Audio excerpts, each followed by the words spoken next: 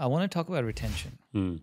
When you figure out this is a good, talented employee, and we all know it in our gut when we work with someone, right? Like you don't need to do a questionnaire or a science. Be like, this guy is good. You know the guy is good. Correct.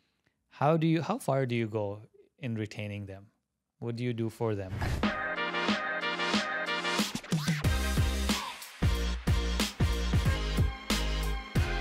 My experience has been younger employees, the grass is greener on the other side. Older employees know a lot more of what they want. I used to, at least in Langur, my team is much smaller now in distributed energy, but in Langur, we used to think about forced, unforced attrition, and we used to bucket under 32 and above 32 because they were very, very, very different numbers. And obviously you want lower numbers in both, but our above 32 numbers were close to zero. It was almost like the only attrition was forced attrition. But under, that number was really high. And like the truth is, when people are like still young in their career, a few things are happening. They're hearing stories from others and getting easily influenced, so they think that there's something better out there. And second is they're building a income ladder. And like that jump enables more income. So you always jump because the existing business has built economics around you. And for them to give you that kind of a jump is really hard often. So not to take it personally. Yeah. And be very clear that, hey, here are certain skill sets that I cannot retain, so I just need a bench, and be ready with a bench. And then there are certain skill sets where you really want them to stay, and there you like spend as much time it takes. There, like I have an example in my current business. Somebody had a problem with something that I can't get into, but I was on that problem in minutes, and I put some really good people on that problem to make sure that person didn't feel ignored.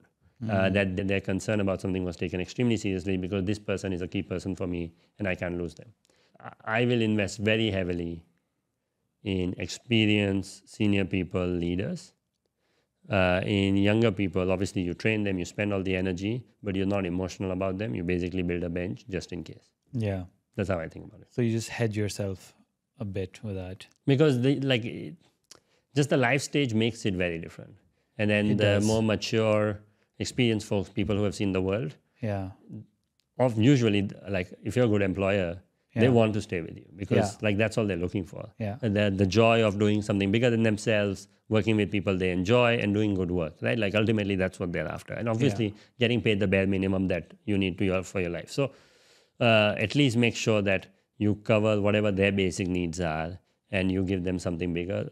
I would it is not hard to retain senior people if you at least have the right motivation. If you are looking for advice on how to build relations and how to find and retain people, I will tell you good luck. Good luck, because it is one of the most difficult and not everyone has it in him or her to do. I wouldn't call it lucky. We weren't lucky in doing this. I think we built the right culture in place that the people that joined and we retained, and we'll talk how, they bought into. They saw themselves part of that culture. They resonated with the values that we have, not those that are put on the wall that people read, right? Only, but it's those values that we live by, those that are synonymous with mine. I believe as a founder, you believe in a set of values, be it respect, be it differentiated. As I said, it is actually one of our values. In being committed, in being excellence, or believing in excellence as a key way of doing business, and believing in seamlessness. So when you possess them and you exert them and people experience them and feel them and live by them, then this is an area where they see themselves working in. This is a place where they can call home for them. We didn't get it right all the time, and we had to take sometimes painful measures, and that's the worst aspect of the business, letting go. But I think it is much healthier to let go with those who do not share your values, those who do not understand the culture, those who do not buy into what you're doing and your vision. And those that stuck around anyone says that, you said it, and every single client that you have say, you have a culture that very much is synonymous, very much in line with you as a person, as we know. So those who meet me, those who know me, those who worked even with me and see what I've built in terms of the operation, they understand how this culture very much looks like me, and definitely what Brand Lounge is all about today. Empathy is one. You need to be empathetic and show vulnerability as well as a business owner, as a founder, co-founder, whatever you're, CEO, man, it doesn't matter. The title is irrelevant. Yeah. You need to also show vulnerability to your team, that, yeah, you can make mistakes, and how you own up to them. Yeah. And I don't mean this in a Dubai, UAE, Middle Eastern or a South Asian way, because that's predominantly where the employment base comes out of. I think this very sort of yes sir, subservient, obedient thing of, oh, if I make a mistake, I'll lose my job. Yeah.